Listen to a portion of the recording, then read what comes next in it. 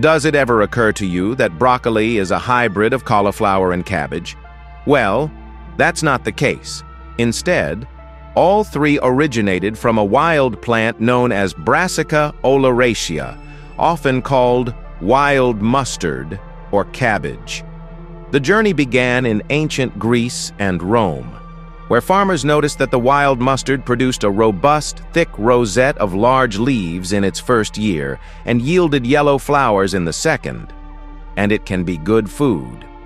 To feed a larger population, farmers began the process of artificial selection, choosing seeds from the most productive and flavorful specimens.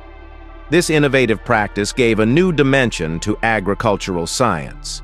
Over more than 1,000 years, they succeeded in transforming this single wild variety into not only broccoli, cabbage, and cauliflower, but over 300 vegetables, including kale and Brussels sprouts. For example, farmers eventually developed a plant resembling cabbage with tightly rolled leaves by planting seeds from wild mustard that featured enlarged leaf buds. Similarly, they created the broccoli we know today by selecting seeds from varieties with enlarged stems and flowers. In contrast, a plant with densely clustered flowers evolved into what we recognize as cauliflower.